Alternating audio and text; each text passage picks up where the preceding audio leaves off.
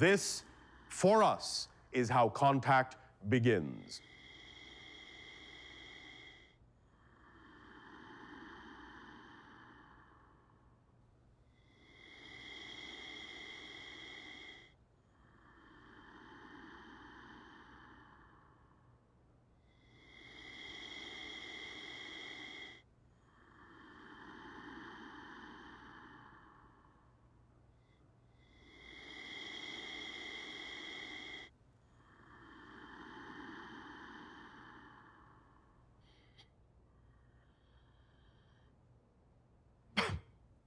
But I don't say good day to you this day of your time. How are you all?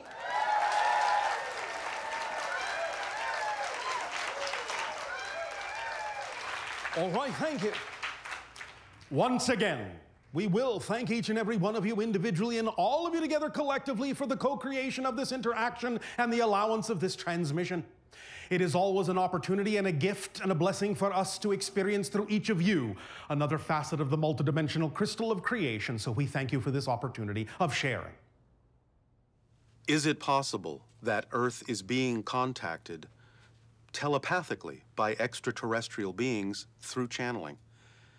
Based on my experience, it's possible that I've been channeling such a being for the past 30 years.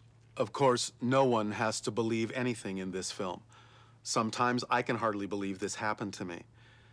But whether anyone believes my story or not, it'll never change the fact that it's true.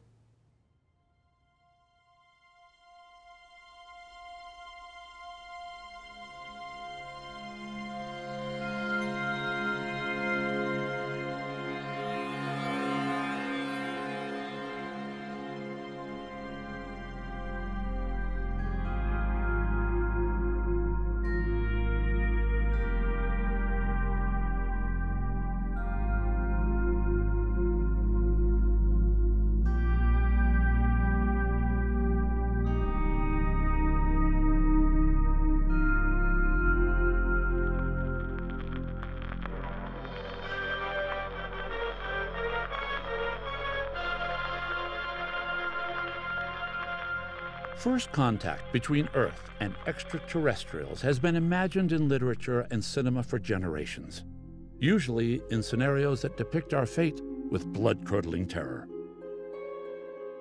In more recent times, with a few exceptions, our films about ET contact have evolved from fear-based stories to ones laced with cautious optimism and sometimes even hope. For the past several decades, organizations such as SETI, the Search for Extraterrestrial Intelligence, have been scanning the skies with powerful radio telescopes, listening for transmissions from other civilizations. Aside from a few anomalous signals that remain unexplained, there is still no hard evidence of radio communication from an alien society. But what if ETs have evolved beyond such technology and no longer use radio to communicate? What if they never did? What if alien messages are being delivered in a truly alien way instead, such as telepathy? But why would an ET civilization choose telepathy to communicate? Wouldn't a radio transmission or some form of written language be simpler? It may seem easier to us, but without the proper emphasis or context, the message may have more than one meaning, as in this example. A woman without her man is nothing. A woman. Without her, man is nothing. There's a little bit of a misunderstanding or a little bit of a contradiction in our society about the idea of alien contact. You always hear scientists say, well, look, aliens are going to be very alien, and they're going to act in ways that are very different than the way we act. And yet when you propose the possibility that they might actually communicate with us through channeling, they'll go, no, no, no, they're going to do it by radio waves. Well, how mundane is that? I mean, that's very human. So I think the idea that from Bashar's point of view, if they have the ability to somehow work with someone that can be trained to act as a biological receiver, in a way it's much more efficient, because not only are you getting the language translated, you're getting the idioms of the culture, you're getting the body language. There's a much more 3D holistic expression of the translation coming through a person than there is through a radio. We are often asked, throughout the course of these transmissions, from many of you, the question, what is my purpose in life? Passion is your purpose in life. Your purpose is passion. If someone had told me I'd wind up being a channel for an extraterrestrial entity, I'd have thought they were crazy. But here I am. These kinds of things aren't supposed to happen in the real world. But it did happen, and from that moment on, I knew the world was bigger and far stranger than I was taught to believe. People say truth is stranger than fiction. Mark Twain said, why shouldn't truth be stranger? After all, fiction has to make sense. Was my UFO encounter a sign of things to come, not just for me, but for humanity as well? I don't have all the answers yet, but as I continue to explore my relationship with Bashar, my thoughts keep going back to the beginning. Back to 1973, to the day that changed. Two bright lights hovering over a hotel in the distance. What is that? Hey. It's weird. It's not a plane. No. You guys see this?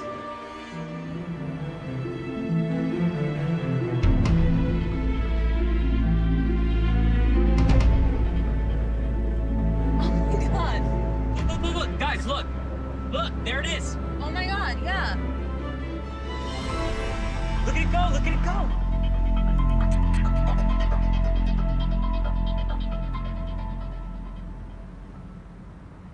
Oh my God. I remember looking out the window of the car, and I remember a large triangular shape. It was dark gray, and it just sort of sat there. It was striking in how symmetrical and how exact the triangle it was. I saw lights in the corner, you know, some bluish white lights in each corner and some smaller lights on the edges, and those were helping us define it, you know, in the sky.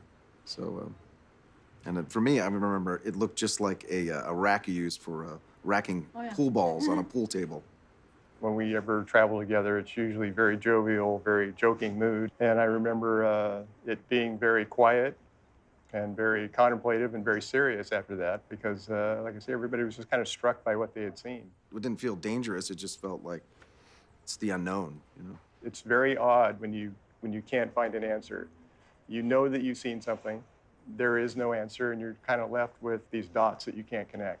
And it's your own experience and trying to share it with other people. You just can't do it. You have to be there to see it.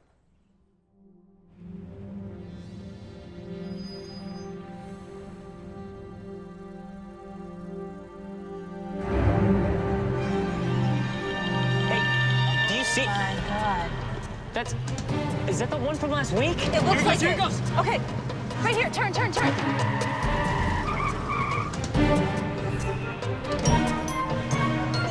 it is, I found it again. Okay, keep going straight. We're gonna get it.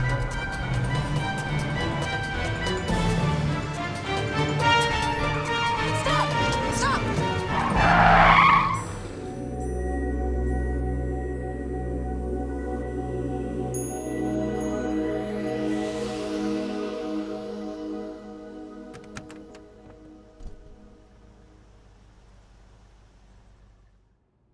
Can I prove that the ship was Bashar's craft?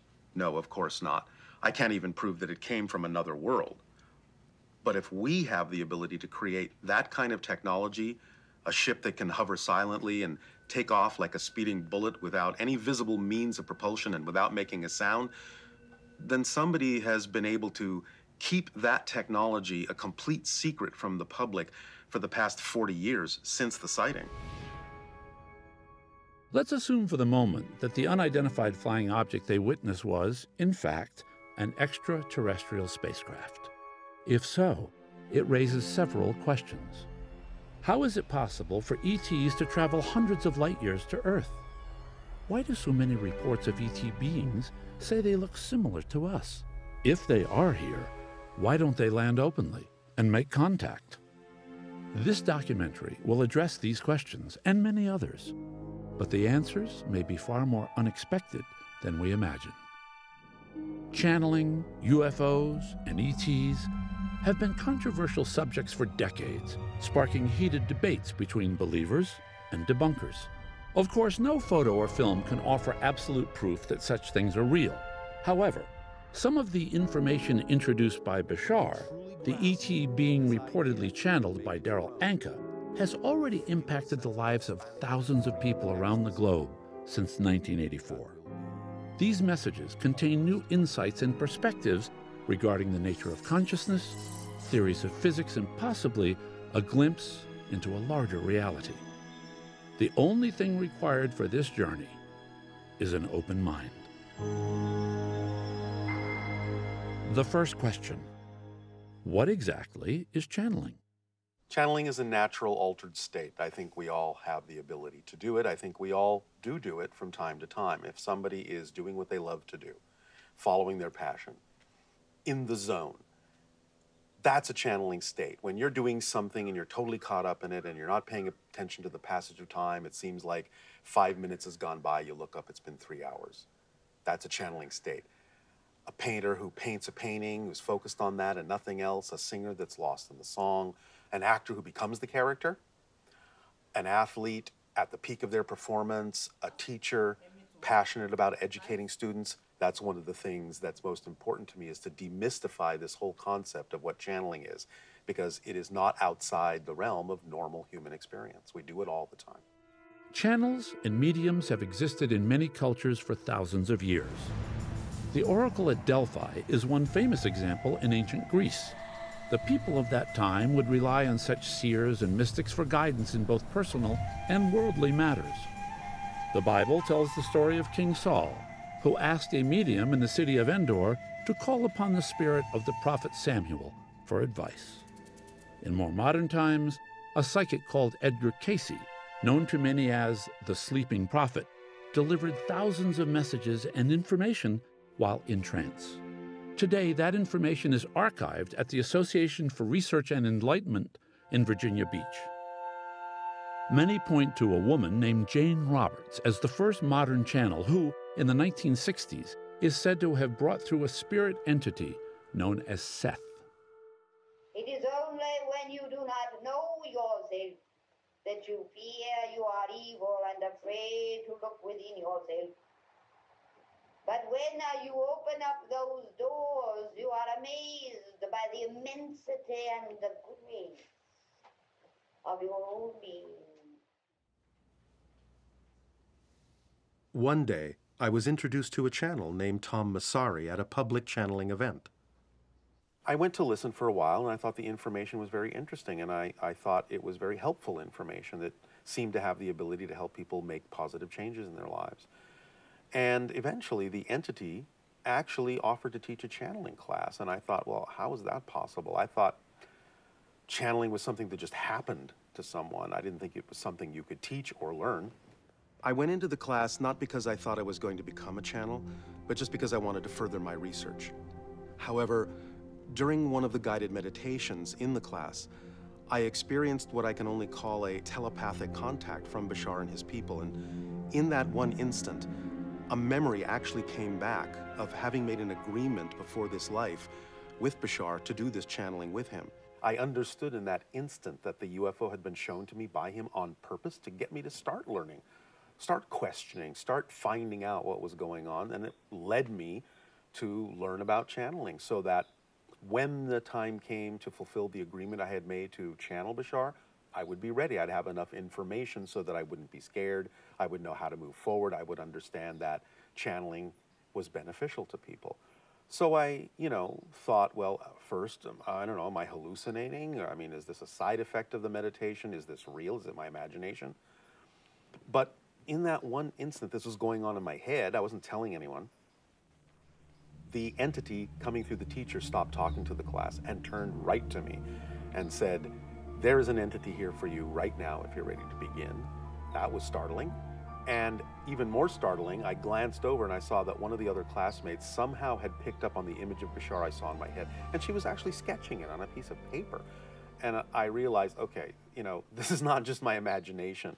There's two outside validations here that something real is happening. The question that remained, though, was Bashar really a separate entity? Or was I just tapping into another aspect of my own consciousness? Either way, I realized that if I pursued the channeling, I would be exploring uncharted waters.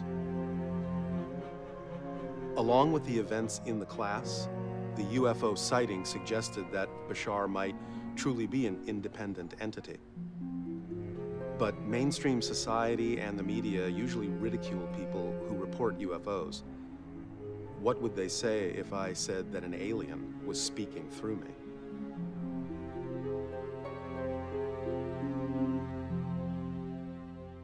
At the end of the class, I was approached by a woman named Margot Chandley, and she was writing a doctoral thesis on the connection between channeling and psychology.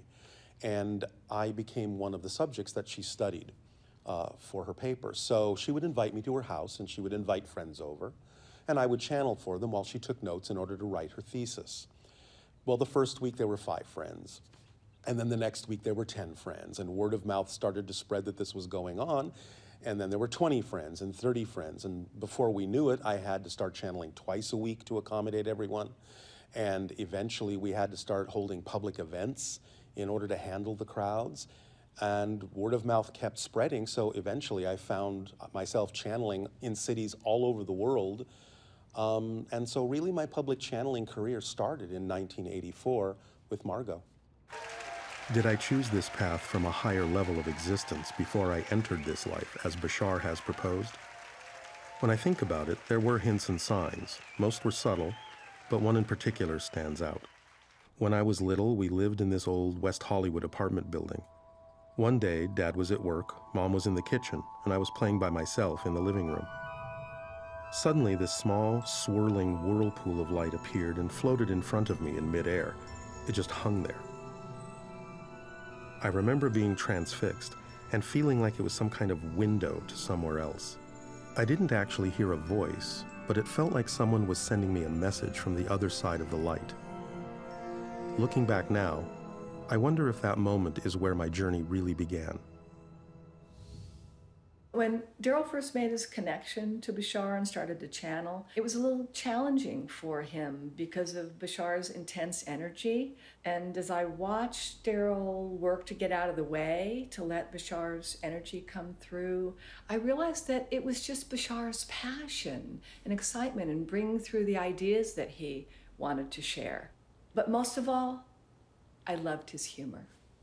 I'm a member of SETI. Do you know SETI? Yes, we understand. Search for extraterrestrial. Here I am. Search over. What do you think is funny about us? What isn't? I'm such a dreamer. What does that mean? I dream of meeting my true love.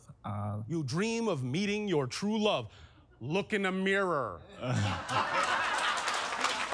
This question's a bit eccentric, but I was wondering, Bit eccentric? Yes. Because talking to an alien through a human is not eccentric enough. Do you have films in your reality? No, we just come watch you. Okay. Perfect. Before I started working with Bashar, I had a very traditional work life. I had careers in banking and finance, as a university professor, and also as a psychological counselor. In 1985, as part of my exploration of psychology, I happened upon a lecture being given by Bashar at an expo. Upon hearing him speak, I was so amazed at the clarity and the cutting-edge nature of the psychological information he was providing. From that point forward, my life moved in the direction of bringing together all of my business experience, all of my teaching experience, and all of my counseling experience into one form of work that incorporated everything that I had learned.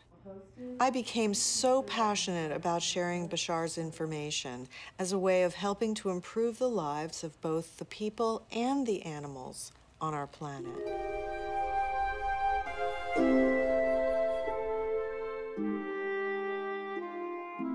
While it's possible for a channel to filter or color a telepathic message, I think the most important thing is to focus on the message rather than the messenger. Is the information empowering or is it controlling? Is it love-based or fear-based? Is it integrative or disconnecting? Is it positive or negative? I feel that the bottom line is use the information that works for you, that speaks to your heart, and just leave the rest behind.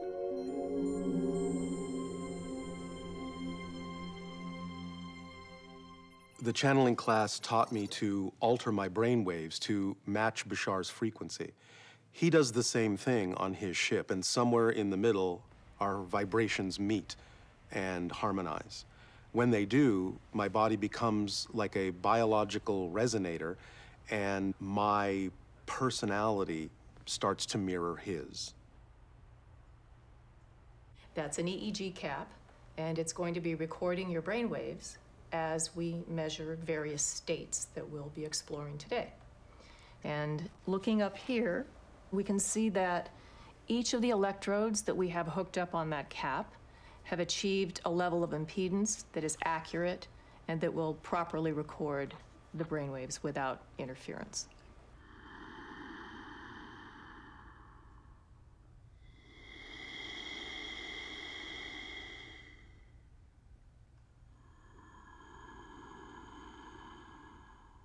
In the beginning of the channeling, the channel was capable of holding on to, shall we say, or bringing through the idea of about 1.5 to 2% of our energy. In the ensuing years following the initiation of contact with the channel, it was thus then capable in the channel's body of expressing our energy up to about 3%. On average now, we are expressing about 5% of our total energy.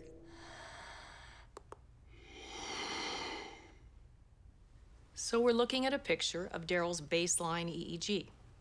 And what I've done is to record Darryl's baseline when he is not channeling and compare that to his EEG when he is channeling.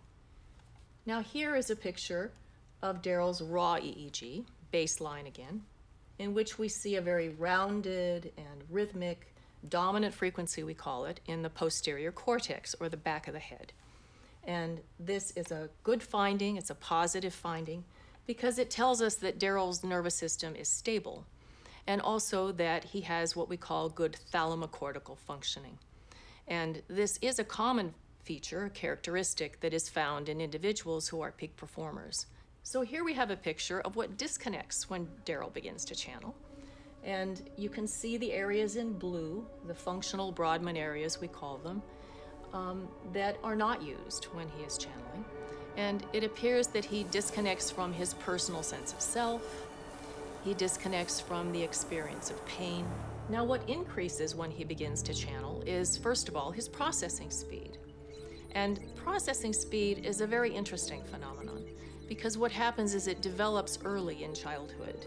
And by about the age of 5 or 6, and certainly 9 or 10 maximum, we reach a set point.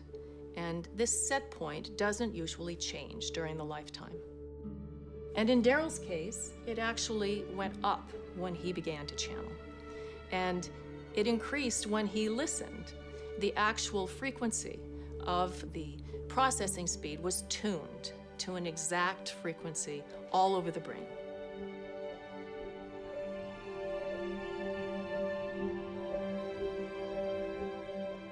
Now we're looking at Darryl's anterior cingulate while he's channeling. And you can see the red areas there. There is actually gamma frequencies that I found in his anterior cingulate. And gamma frequencies relate to the higher mind. And gamma frequencies are often found in Tibetan monks and people who meditate a lot. To summarize sort of what I found here in Darryl's brain in comparison with the channeling state, he starts from a very stable resting state. And then he experiences changes that statistically less than 1% of the population would experience in the same way. He increases his processing speed. He tunes it exquisitely to one frequency all over the brain. And then he's able to create a resonant holding environment for the peak performance or the channeling to happen. He pumps energy into the right frontal cortex and the right auditory cortex so that he can empathize and hear very, very clearly. And because of the gamma frequencies in the anterior cingulate, he can shift gears. He'll be able to shift gears and navigate cognition, thoughts, and emotions very, very flexibly. And he'll be able to interpret from a higher perspective, from a more evolved place in his mind, much like from the highest mountaintop.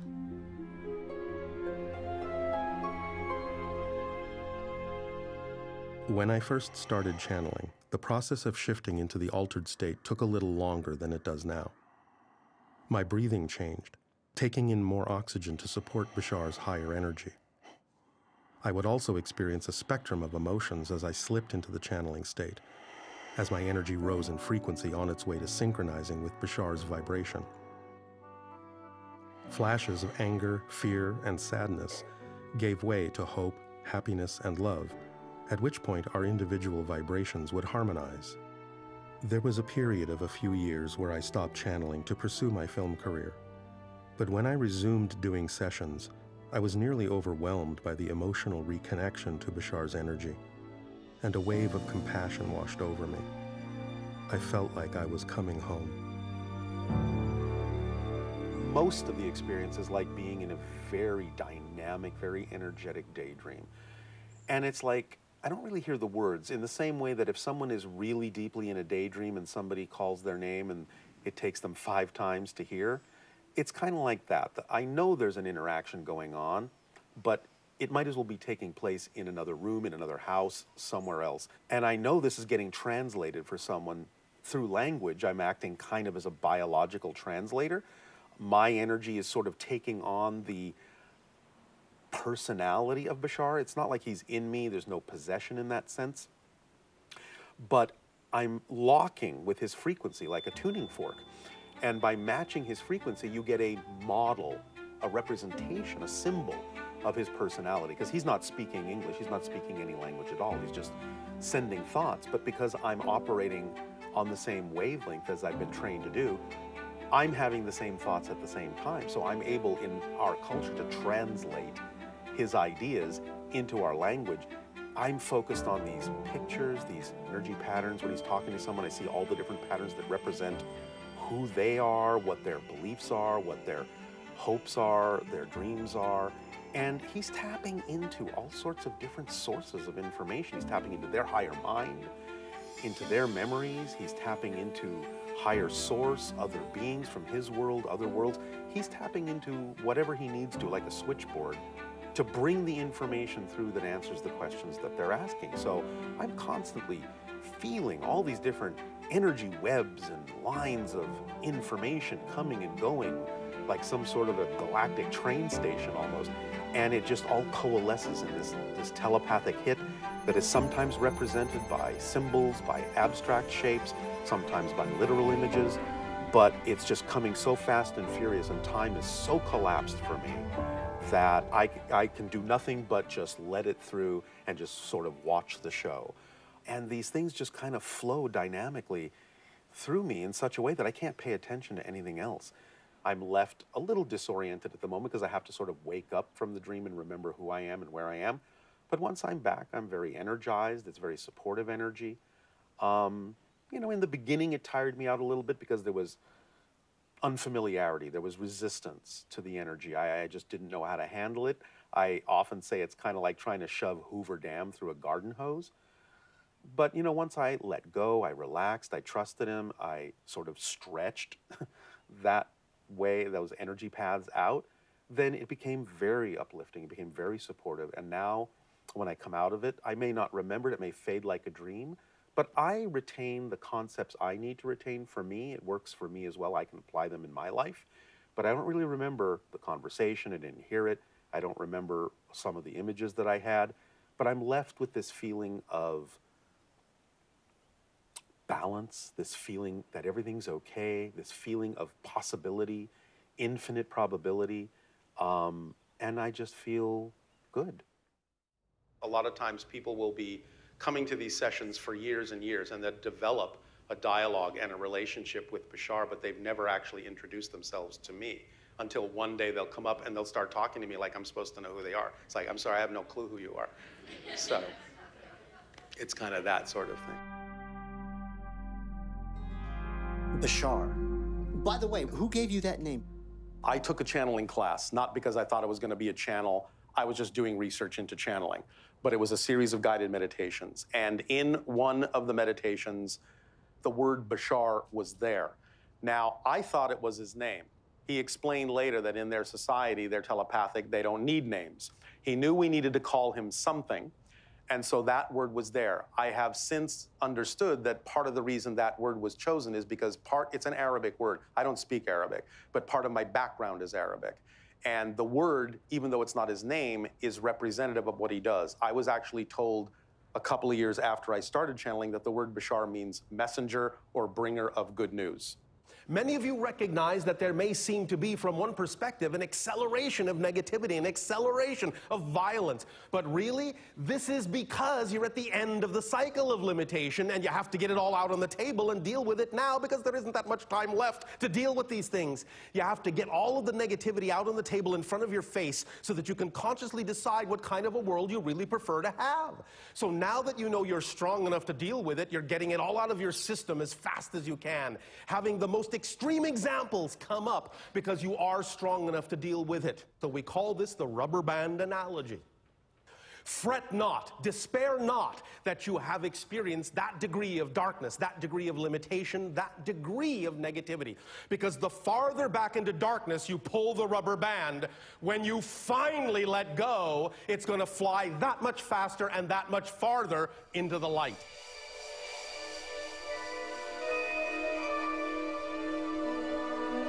The reason that many scientists are skeptical of reports of encounters with extraterrestrials is that many of the witnesses describe them as being humanoid.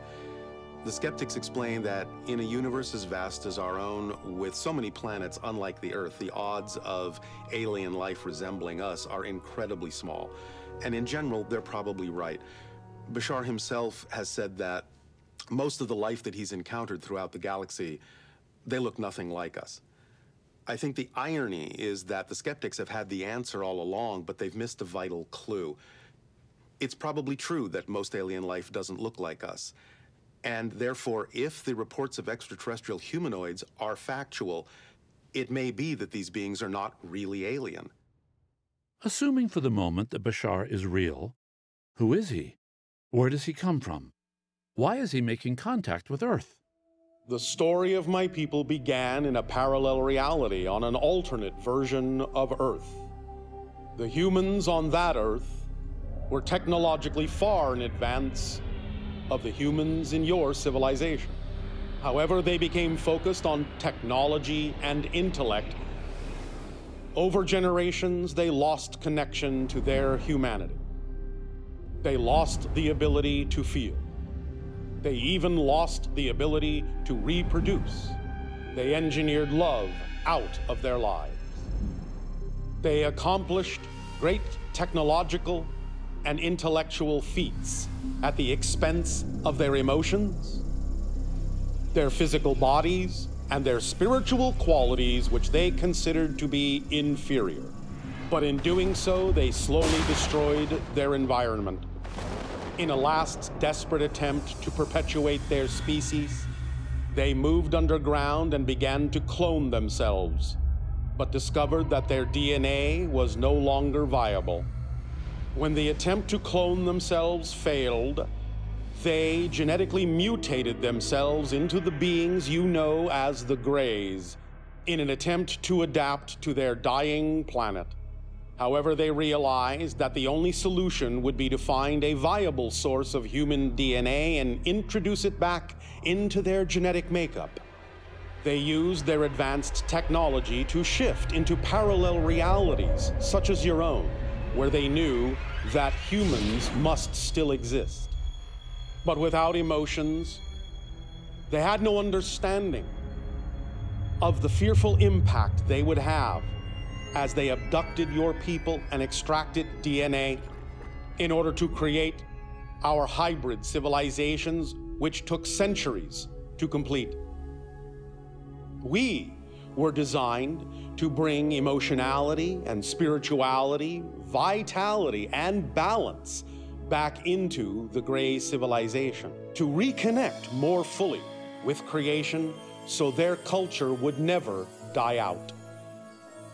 Although many of your people experienced these encounters with the Greys traumatically at first, we are grateful that you chose to help bring our civilization into being.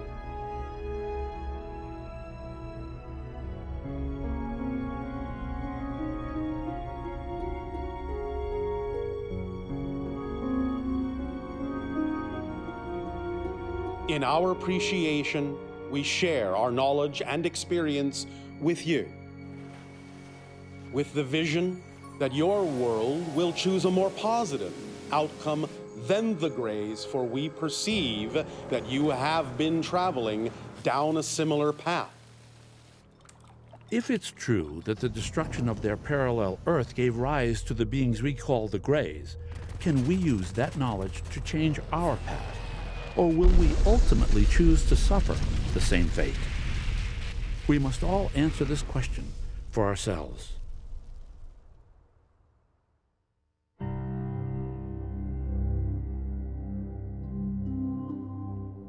While our civilization was being created, the Greys found a suitable planet in their parallel reality, and with the help of their advanced technology, they transformed it into our homeworld that became Ethasani.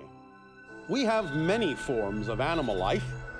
Along with us, plants and animals were brought to our world from many different worlds throughout the galaxy in order to create a balanced system in which we could reside. Some of these forms of life even came from your own world.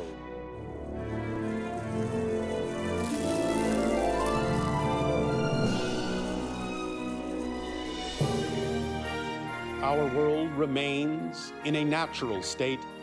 We do not build permanent structures on the surface.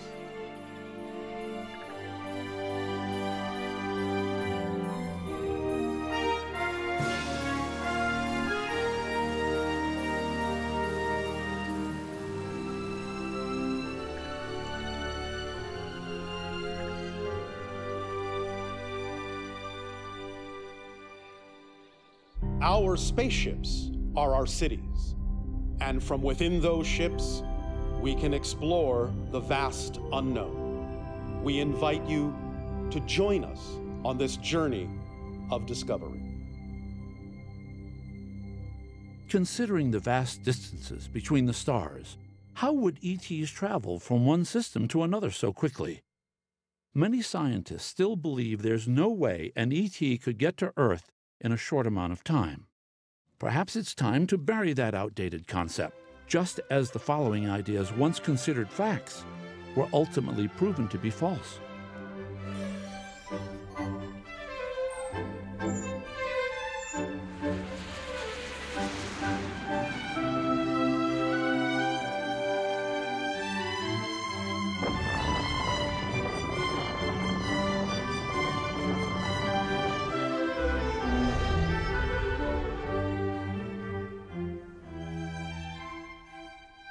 The concept of faster-than-light travel is no longer as far-fetched as it used to be. Scientists like physicist Miguel Alcubierre and NASA engineer Harold Sonny White have developed a model for a Star Trek-like warp drive that would warp the fabric of space and propel a ship to the nearest star in under 2 weeks, rather than the thousands of years it would take with our present rocket technology. A civilization 1,000 or even a few hundred years ahead of ours could already possess such technology.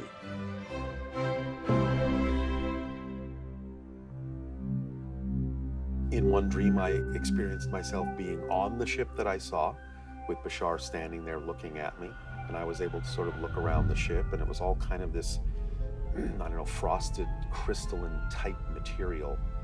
I saw another member of his species sitting at a control console, but I didn't see any controls. And he telepathically explained to me in the dream that their ships are actually artificially intelligent, and in fact, they're actually a representation of their own higher minds, and that the pilot is actually telepathically linked with the ship. They communicate. And so only the pilot can see the controls, which struck me as kind of like really cool and really efficient, because no one else can fly that ship but the pilot that's connected to the ship.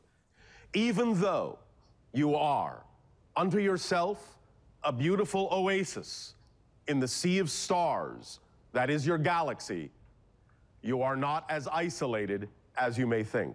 Traveling to your world is not so difficult. We can travel more slowly if we wish through the manipulation of electromagnetic and gravitic fields. The idea, however, of going from star system to star system happens in a very different way. While you think of an object as existing in a location, to us, location is one of the properties of the object. If you thus then have an object at point A, and you are able to isolate it with an energy bubble, in a sense, unlock it from any particular reality, and thus then impose upon it the vibrational signature frequency of location B, it must stop existing at location A and instantaneously start taking up residence at location B without actually having traveled the intervening distance. You have actually changed its locational variable in its energy signature.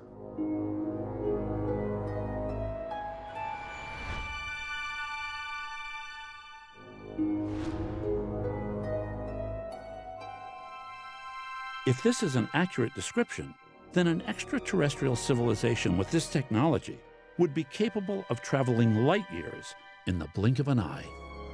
Thus, the distances between the stars would no longer be a barrier to interaction with other worlds such as Earth.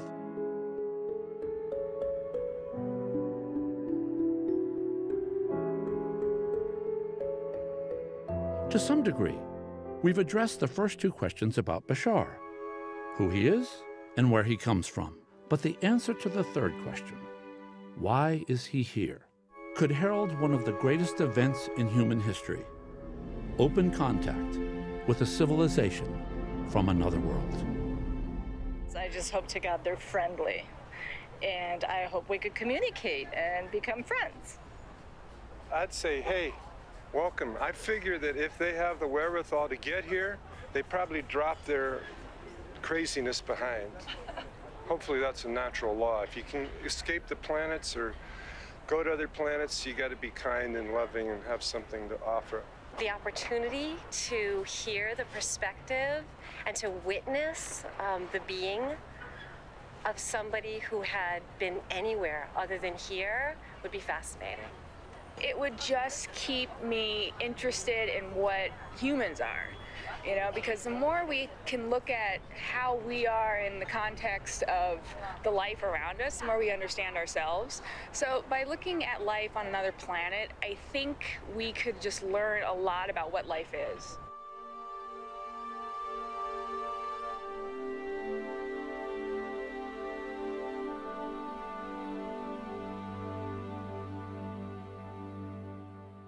We do not mean this in a judgmental or negative way. We are, to some degree, joking a little bit. But why would we want to land in an insane asylum where all the inmates have guns? There have been occasions when people in your society in these interactions have said, Bashar, I know I'm ready. I'm ready to meet you today, right now. Well, all right, there have been a few occasions where we have agreed to see if that's so. And we have named the place and we have named the time that our ship will land. And those people have been there. And as soon, in all occasions, they see or sense that our ship is approaching, that our energy is growing, they run in great fear. A lot of people wonder, why don't they land? Why don't they just reveal themselves? Now, Bashar has explained that a lot of civilizations that are more advanced, more integrated than ours, operate on a very high frequency level of energy. And because we tend to compartmentalize things in our consciousness, because we give into negative definitions, fear-based definitions, our energy is kind of erratic, random, and sort of a lower frequency more often than not. And he's likened the idea to gears. So a higher frequency race will operate like a fast spinning gear, and a lower frequency civilization will be like a very slowly turning gear. And if you jam those two gears together too quickly, you'll strip the gears. they have to be more synchronized before you can put them together. So basically the way Bashar showed me this is, in a dream I saw his ship land, and I saw him get out, and I saw him walk toward me. And as soon as he got, I don't know, maybe 10, 20 feet away, I actually suddenly lost my identity, and I saw my body through his eyes as if I became him, as if I was absorbed by him. And he said, see, that's why. It's like our energy is so much more overwhelming at this high frequency than yours is, that it can actually overpower your sense of identity. You're not fully integrated enough to sort of hold your own. So we are delivering information to you in the way that we are so that you absorb it at your own rate. You change at your own rate when you're ready to integrate. You upgrade your frequency when you're ready. And when you upgrade your frequency enough, when you kind of meet us halfway, then our energies will be harmonized and synchronized, and you won't experience this sort of loss of identity or give your power over to us. If we do it too soon, too prematurely, we're not really doing you any favors. We'll actually be very disruptive to not only your society, but to you as an individual. So the more you change, the more you grow, the more you become more of yourself, the more you'll be like us, the more compatible we'll be vibrationally, and the more we can interact physically, and that's when contact will occur. This, for us, is how contact begins. By the dissemination of ideas, reflections, and information that give you the opportunity to absorb them at your own pace, in your own timing, at your own discretion, for we force no ideas upon you. If the messages delivered by Bashar are intended to expand our awareness and prepare us for physical contact, what kind of information do the messages contain? To understand Bashar's messages, it's important to upgrade old and outdated definitions into ones that are more relevant for the 21st century. Many of Bashar's concepts require us to expand our awareness. If we can perceive reality in the same way that ETs experience it, we create common ground, and it brings us one step closer to physical contact.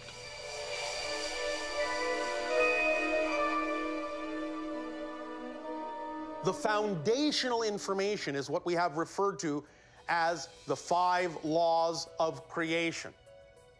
The 5 laws are: you exist. Number 2, everything is here and now. Number 3, the one is the all, and the all are the one. Number 4, what you put out is what you get back.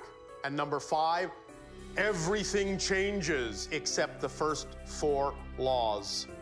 They're not the laws of physics, which can change from dimension to dimension.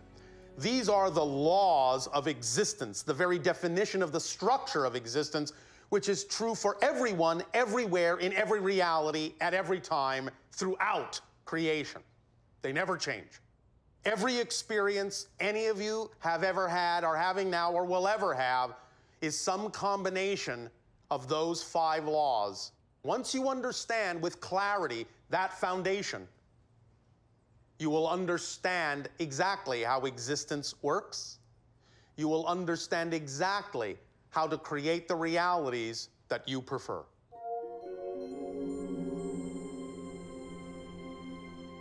Physical reality is a reflection of your state of being, your state of consciousness.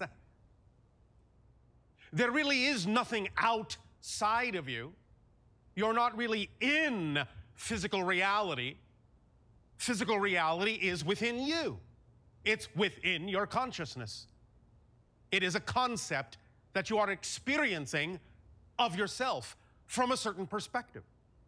However, we understand that the way in which you have chosen to experience your particular dimension of physical experience is as though you are within a realm of space and time, as you call it, where you have taken your energy, the high frequency energy of your spirit nature, and in a sense have lowered that frequency, crystallized that frequency down into what you call the experience of physical reality.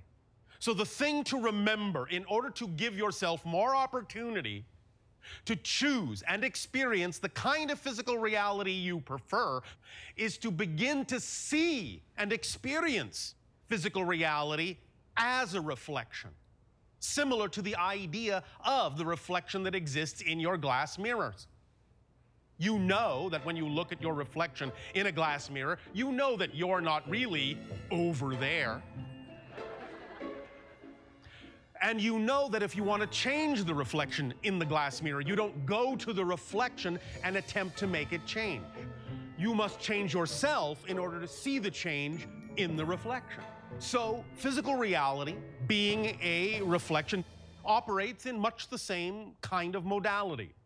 Any change you wish to see in the so-called reflection, the outer reality, must begin within the inner reality, which is you, within your consciousness, within your vibration, within your state of being. It is all based on state of being. There is nothing in physical reality that is not. It doesn't matter that there might be a physicalized component or a physicalized reflection that you call chemistry or physics or medicine or science. Those are still just reflections of what you already believe in your consciousness to be true for you. Yes? Yes. So it's all based on belief, it's all based on consciousness, it's all based on vibration, it's all based on resonance, it's all based on state of being. That's why we say, circumstances do not matter, only state of being does. Because it's state of being that creates circumstances. Circumstances don't create state of being. It's the other way around. You never leave heaven, if you want a metaphor. You never, ever, ever leave that state. That's your natural state. You are all only dreaming that you've left. But you're still there, having this dream there. You understand? You've all gone to sleep in heaven and are dreaming you're in hell.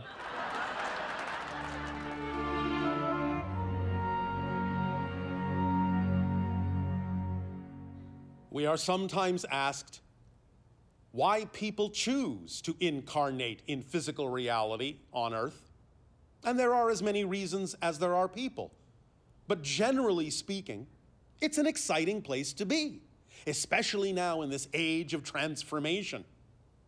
Many people want to experience the idea of change and discovery. Remember that in a timeless state, you cannot experience change. You cannot experience discovery of new perspectives. So by forgetting, in essence, who you are as a spirit, as a greater being, you can learn through a process of physical space-time reality how to rediscover yourself anew from a different perspective. And when you create the idea of the space-time framework, you give yourself an opportunity to experience the process of creation.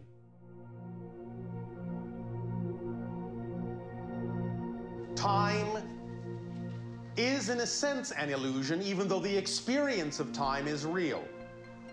But the idea is that time is a side effect of your consciousness, shifting through billions of parallel realities per second.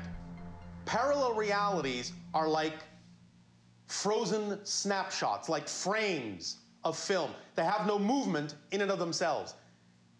And like your film, the only way to create the illusion of time and movement is to project a light through the different frames onto a screen, one after the other, in such a manner as to create that illusion, because no frame has movement in and of itself. If you weren't shifting through parallel realities billions of times a second, you would have absolutely no experience of change whatsoever. Everything would be a frozen snapshot, like this. Or perhaps like this. Or maybe like this. But you have to, like frames on a film strip, actually project your consciousness like the light of the projector through a multitude of frames per second in order to actually experience the illusion of any particular time stream. This is how reality works. And so as you shift your consciousness like the projector beam through those different frames of parallel realities, you are creating this experience of change and time and space. But the idea is that all those frames exist all at once. Just like the projectionist can take a strip of film and stretch it out and look at all the frames simultaneously and look at them in any order, the only reason that the projectionist can do that is because all the frames exist now, simultaneously, all at once. The idea that they come one after another is simply your projection, your illusion. Therefore, the true structure of existence is that everything exists all at once. To use your television analogy, you know that if you are watching a program on one channel, there are still hundreds of other programs that exist at the same time, but you only perceive the one that you are tuned to. So the idea is that if you wish to experience change, if you wish to experience a different kind of reality, a different way of experiencing space and time, all you need to do is shift to a different parallel reality that already exists simultaneously with yours, just like changing the channel on your television to see a different program that exists at the same time as the one you were just watching that is still going on even though you have changed the channel and can no longer perceive it. A set of principles is a start, but can we apply these principles as tools to change our lives and our society in positive and practical ways? Every single one of you talks about the idea of applying some sort of tool or technique to make changes in your lives in a positive and constructive way. And we have had many discussions with many of you about the idea of exactly what sort of tools to apply and how to apply them and how to get a result and how to get a manifestation. Now, of course, first and foremost, you are always manifesting something. If you were not, you wouldn't have an experiential physical reality, correct? Correct. So the idea is, you do not have to learn how to manifest. This is automatic. It is built into you as a creator, as an aspect of creation. What you are simply learning is how to manifest more consciously, to be more aware of how you manifest so that you can manifest what you prefer, instead of manifesting your unconscious beliefs.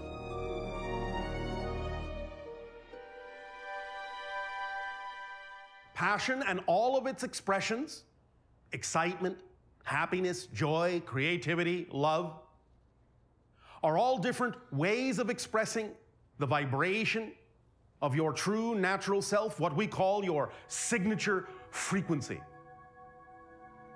Your signature frequency is that resonant energy, that vibration that is unique to you, that identifies you as a unique aspect of all that is of creation. And the way you apply that signature frequency through passion is to act on your highest excitement to the best of your ability, with no insistence or assumption as to what the outcome ought to be, as to what to come to fruition, but to allow the synchronicity in your life to present to you the opportunities that contain that excitement so you can recognize it, because excitement is the compass needle that points to your magnetic north.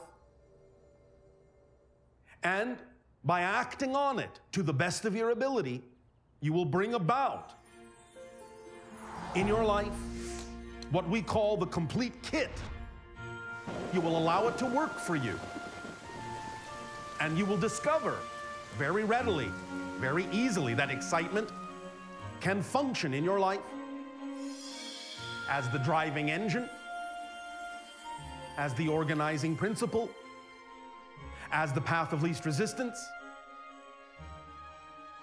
as the thread that leads to all other expressions of excitement, and as the reflective mirror that will reveal to you what may be within you that is out of alignment with that excitement, so you can identify it and bring it back into alignment and expand your excitement in that way.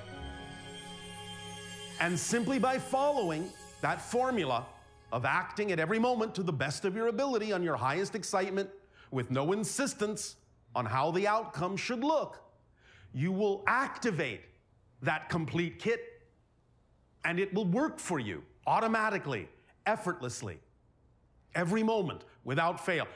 As you allow yourself to move forward in that way, your life will become an ecstatic explosion of synchronicity, very magical. Things will begin to happen all around you because magic is, again, the true nature of existence. Miracles are the natural order of things, not the exception.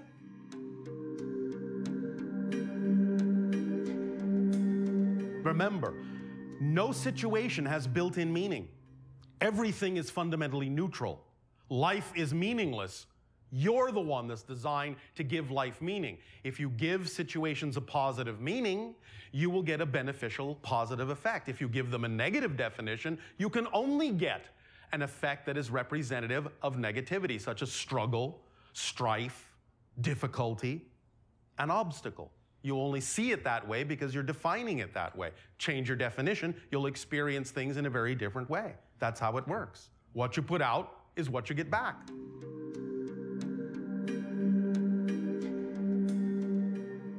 Creating definitions that work for you. When you look at the idea of what you call great darkness, great negativity, let's see, let's use the imagination, let's use the inspiration. How can I define my relationship to this idea in a way that serves me in a positive context? Oh, I don't know, let's see. There's always that wonderful rubber band analogy. The darker you've experienced the darkness, when you finally let go, that much farther and faster will you fly into the light. That's how to look at the idea of that experience of negativity in a positive way. Abundance. The ability to do what you need to do when you need to do it. No matter in what form the abundance comes, the abundance will give you the ability to do what you need to do when you need to do it. Not what you want to do, what you need to do.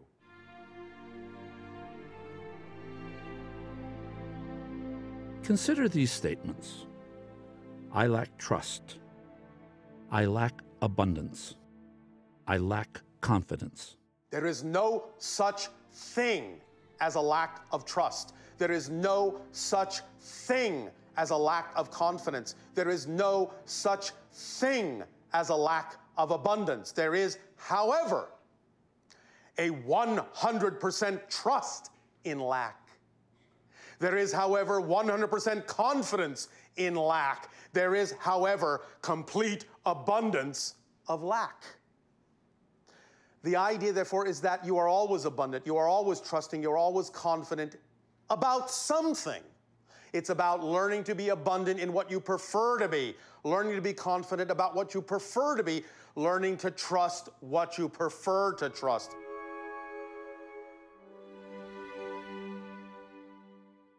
It is now all the rage on your planet, the law of attraction. And while it is true, in a sense, that yes, you cannot experience something that you are not the vibration of, and that you really do need to operate on a frequency that is representative of what it is you wish to attract, there is a little bit of a misunderstanding in exactly how this so-called law of attraction actually works. Because again, it's giving you the impression in the way that you've been framing it that you have to learn to generate that frequency, and you don't. You already generate the perfect frequency to attract everything that is truly necessary in your life. Many of you, because again of the way you've been taught to define things in your physical reality, have this kind of a picture in your head that when you vibrate in a certain way, you are attracting something from somewhere else to here. And that when you release something else, you are releasing it, so to speak, from here to somewhere else. Well, of course, many of you now understand that everything exists right here and now. It's not really coming from anywhere else or going to anywhere else. It is, in a sense, simply being rearranged as a ratio of energy, as a balance of energy, as an equation of energy within the consciousness that you are. So the way that this law of attraction and manifestation actually works is to recognize that you are already giving off, already radiating a core signature vibration. And that core signature vibration is already doing everything it can possibly do to attract everything that is representative of that particular frequency. If the things that are representative of that particular frequency are not manifesting in your life, it's not because you're not attracting them, it's because your beliefs are keeping them at bay. So it's not that you have to learn to attract them, it's that you have to learn to let go of vibrations that are not compatible with your core frequency, that are keeping those things from getting to you, from manifesting in your reality. And conversely, all the things that are not compatible with your core vibration are doing their best to get as far away from you as they possibly can. The only reason they may not be is because you're holding on to them and not letting them go. So the law of attraction is really not necessarily about having to learn to attract something.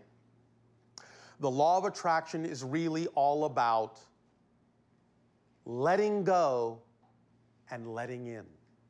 That's really all it's about. It's about being yourself, living in the moment, being your true vibration, and then allowing the things that are representative of that vibration to manifest in your life physically. The excitement that Bashar generates when he comes through and captivates an audience is most heartwarming. His impeccable timing and his ability to get to the root of a questioner's issue is quite extraordinary. Time after time, I see people have profound life-changing experiences as they hear Bashar explain that it's okay to be your true self and to act on your passion. It's really fascinating to see all the positive ways that Bashar's messages have impacted people's lives. One of the results of acting on your passion is an increase in positive synchronicity, where everything happens in perfect timing. I got into the film industry specifically because I wanted to work in miniature effects for sci-fi films, for action films. This was very exciting to me. And I went around knocking on doors, but I couldn't really find an opening. Just about that time, Star Wars came out, and I went to see it, and it completely blew me away, like it did for so many people. And I knew that once I saw that film, I really had to get into the business. One day I was reading the newspaper, and a local theater that was playing Star Wars said if anyone will come down to the theater and help them handle the tremendous lines, they would hire that person on the spot. So I ran down to the theater and got the job because I figured if I was an usher at the theater while helping them handle the lines, I could watch the movie as many times as I wanted to and really study how they did those effects. One day, out of all of the 3 months that I worked at this theater, I took tickets at the door for one 20-minute period. One of the technicians from Star Wars came to the theater to see the movie. I recognized him and struck up a conversation, and he was responsible for getting me an interview that allowed me to get hired at a special effects company. If I hadn't acted on my passion, I never would have met him, I never would have made the connection, and I never would have gotten into the industry that way.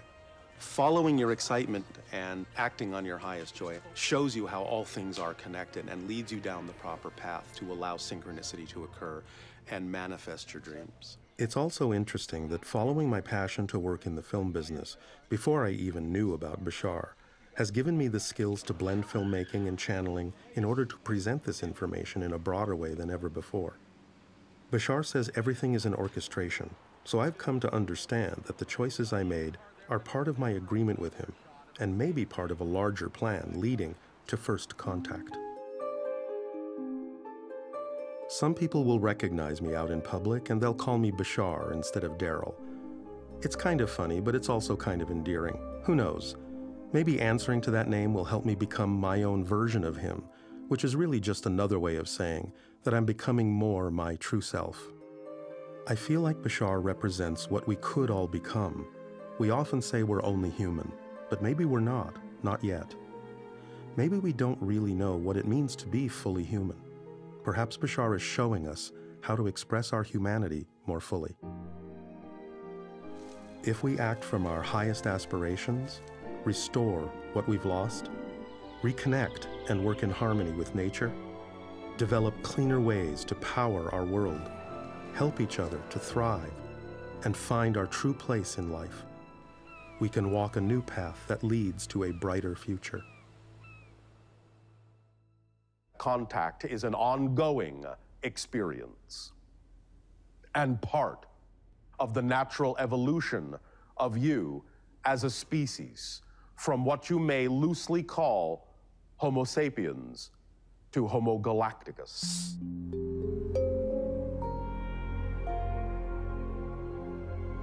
Oh, if an alien civilization came to visit us, I think that would be a pretty big shock for the planet, obviously. I think that in order for us to even accept that into our reality, we will have had to have gone to a place where crazy things happen all the time. Things to the point where if an alien shows up, oh, it's just part of the new normal. Once we acknowledge that extraterrestrials do exist, that they have technology that can get them here, however that may be, the idea we have behind how we power our civilization through energy and electrical power will drastically change, because if we acknowledge that their ships get here and have propulsion systems that do not require fossil fuels, then our own ideas of what we think we know about physics will change. Eventually, if we receive some visitor from another galaxies come, look, same human being. Maybe a little different sort of shapes. But basically same. Then furthermore, same sentient being. Respect them. 50% of Earth's population is under 30 years old. So humans have been in space longer than these people have been alive. To this generation and all generations to come, space travel is a fact of life. Over 1,000 planets outside our solar system have been discovered within the last 2 decades. The probability of discovering another world capable of supporting life as we know it is increasing every day. The concept of alien contact is no longer foreign to our society. The question isn't if it will happen, but when. This new collective mindset may be all the invitation an extraterrestrial society needs to initiate contact with us. However, devastating encounters between European explorers and Native American cultures are often used as examples of what could happen to our society in the aftermath of contact with a more advanced ET culture. But it is precisely because they may be more advanced than us that they would take steps to make sure no harm is done to our way of life. Because we are genetically connected to you, we are family. For we are, in that sense, your descendants, and you are our ancestors. And thus, our deep, deep connection to you as family is profound. By interaction through open contact, our family grows. We expand each other, we support each other, we grow together, and together we grow into something that neither of us individually can ever become. How can we, on Earth, best prepare for contact? You have a wonderful and unique opportunity on your planet to recognize that you are living side by side with other sentient species. The dolphins are in many ways one of the most similar sentient species to your own. We may be extraterrestrial because we don't come from your world, but because we are genetically related to you, we are not really alien. Conversely, the dolphins are not extraterrestrial because they co-inhabit your world with you. They truly are alien to you. Thus, by being willing to interact with them and learn to communicate with them, it will actually give you a great opportunity to learn to communicate with other life forms out in the cosmos that truly are alien to you. In exploring Bashar's suggestion, I developed a strong passion for swimming with wild dolphins and whales, and found that being with them offers you the opportunity to enter a state of consciousness that's actually quite similar to the channeling state. From that state, you can access more information and actually see things from a higher perspective.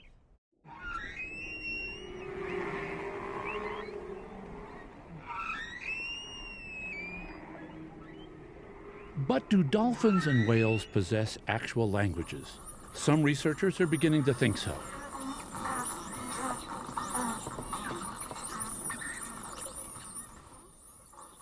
I work at the SETI Institute, and what I'm going to present is basically an application of information theory to non-human communication. I'll present one kind of a way of analyzing, and it's a very simple relationship that's a linguistic relationship, and that's called Zipf's law.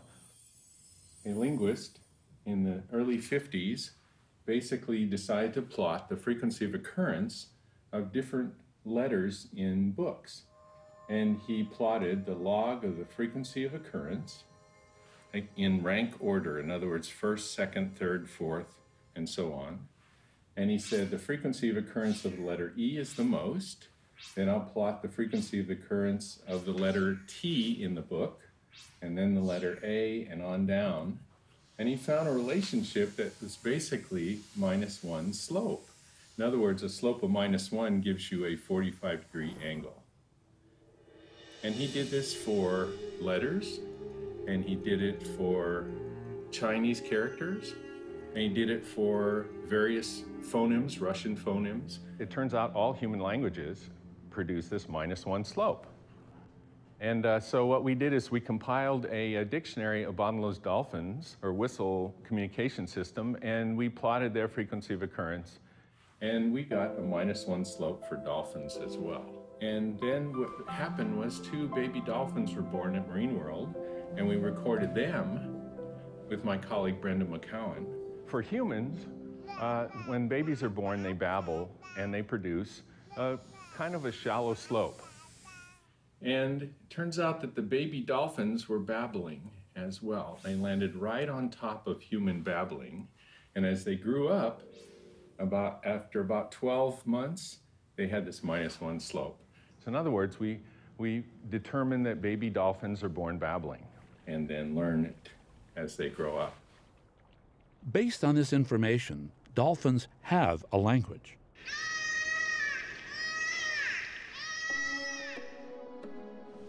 Dolphins have interacted with your society in many ways. Dolphins have guided ships through the seas. Dolphins have saved drowning swimmers. Dolphins have even sought humans out.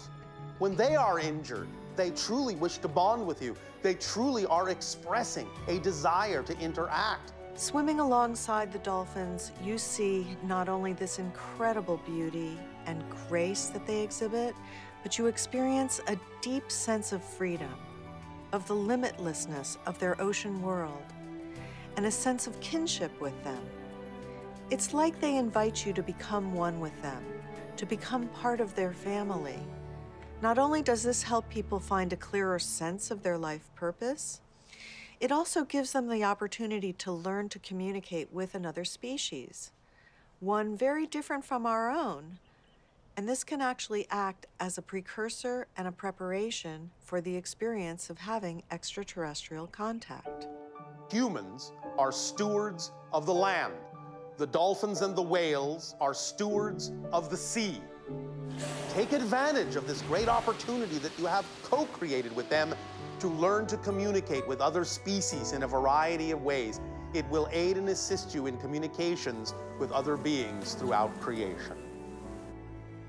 When we talk about the idea of having open contact with you, we are not just talking about having open contact with humans. Open contact is with all life on your planet.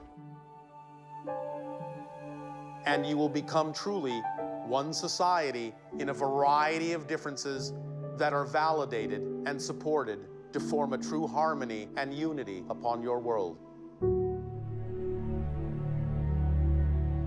If we can learn to communicate with an intelligent species on Earth that's so different from us, perhaps it will not only help us understand beings from the stars, but to respect the differences among ourselves as well.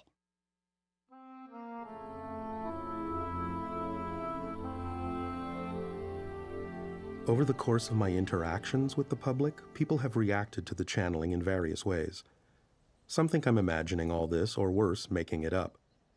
They say truth goes through 3 stages. First, it's ridiculed. Second, it's violently opposed. And third, It's finally accepted as self-evident. The fact is, I'm just an ordinary person who experienced something extraordinary. I think these people don't understand my experience because they've never had such things happen to them, so they believe they can't happen to anyone. When people come back to me and say, you know, I applied this information the way Bashar told it to me, it solved this problem, it cleared this thing up, it gave me a whole new perspective, it allowed me to feel like I was in control, it allowed me to experience the outcome that I really preferred to experience, I mean, that's very gratifying. And it tells me that this is real on that level. I think that's the important thing to understand is it's not about whether people believe that Bashar is real. It's not about whether this is another aspect of my own consciousness. Is the information real? Can you prove that it works? And yes, you can. I've applied it in my life and gotten amazing results. Other people keep telling me that they've applied it and it works for them. It changes things in very positive ways. They see more synchronicity in their life. They feel more positive in general. They do better at what they do. They're following their passion more often and living happier lives. The concepts that Bashar brings through make you think. They make you question your life, question what reality is. Bashar has taught me that what I believe about life, what I feel about it, what I think about it, is what creates my life. You know, Bashar encourages us to do what excites us and to follow our dreams. And because of his insights and encouragement, I've accomplished things I never thought I could do. Bashar has helped me personally through not only his unwavering support of me following my passion, but also through many, many years of him giving me guidance. And really, just the experience of what it means to be unconditionally loved by another person has had a profound effect on me. Bashar is someone that I deeply trust and respect, and he's earned that respect. He has shown me how you really can generate a positive outcome, no matter how negative or difficult a situation may look from the outside. And he's also shown me the incredible levels of happiness, well-being, and inspiration that you can experience right here on Earth when you're willing to follow your excitement and actively create the life that you dream of. I have learned things I never believed I would have learned, never imagined were possible to experience. I've certainly traveled to many different places on the earth I probably never would have gone to if it wasn't for the channeling.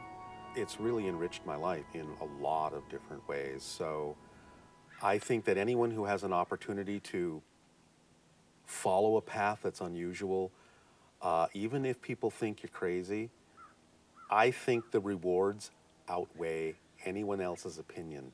And, you know, you don't always know where you're going to wind up, and that's okay. That's part of the adventure. So I'd say go for it, because the alternative is to wonder what would have happened. And I'd rather go forward and be called crazy than to look back and say I have a regret that I never followed that path.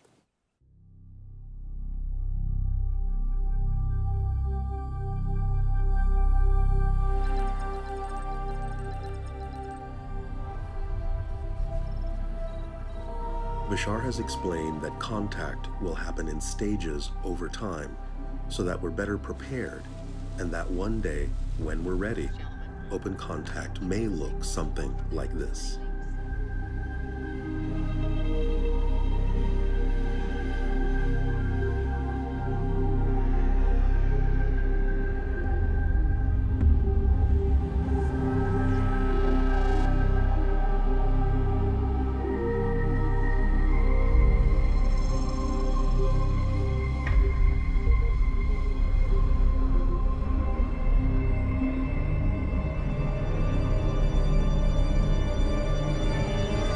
Whether or not you believe ETs are already communicating with Earth through channels or via other types of encounters, we are nevertheless at the dawn of a new era of exploration, not only of the vast outer universe, but also of our deep inner consciousness.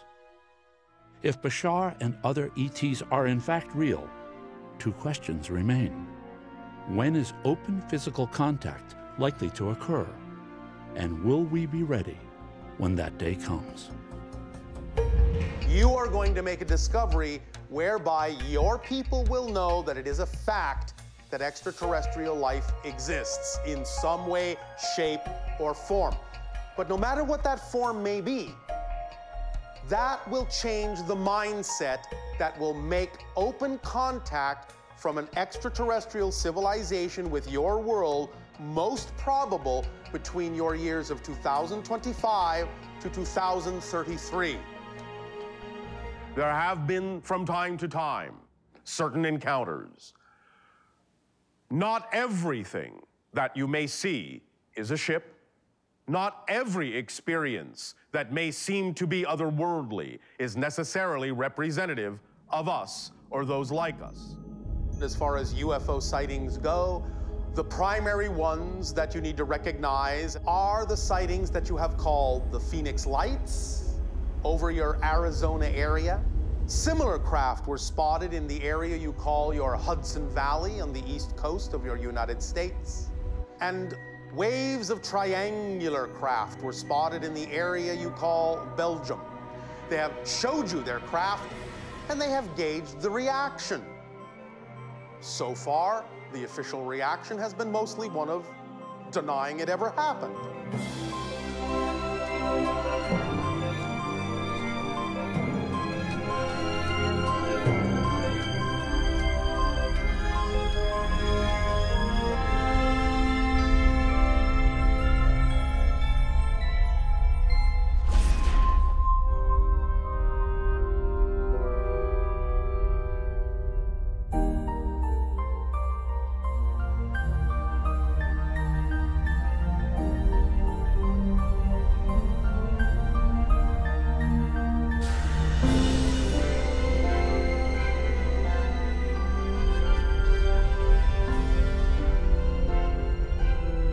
As the relationship between your world and other worlds grows, you will venture out to the stars yourselves, and you will visit other worlds, and you will become their UFOs. It has been a kind of a misunderstanding in certain cultures on your planet that the idea of having a unified world, a harmonious world, means that you all have to be homogenized. That is as far from unity as you can get. True harmony, true unity is the product of absolute validation of all of the individual differences between you. Because each of you was made to be a unique piece of the puzzle. And like a piece of a puzzle picture, if you are the shape you were made to be, then you will fit with all the other unique shapes and together form one big picture that will support all the pieces, even as the pieces support the whole picture. So if you just relax into the true unique self and validate all the differences between you fully, then you will all see that you are like different notes of an orchestration. You will all fit and play a beautiful song that will surround your world. And in that bubble will you find the harmony and unity that you seek. For centuries, we've asked the question, are we alone? If something as impossible as an encounter with a UFO can happen, then I feel the universe is more mysterious than I imagined and that maybe anything is possible. I've learned that contact isn't just about people from other worlds coming to Earth in the future. It's much bigger than that. I believe the experience of contact is part of evolution itself. By shifting to a higher state of awareness through channeling, acting on my passion and being open to new definitions of reality, I've come to realize that beings from the stars have always been here. The truth is, we've never really been alone.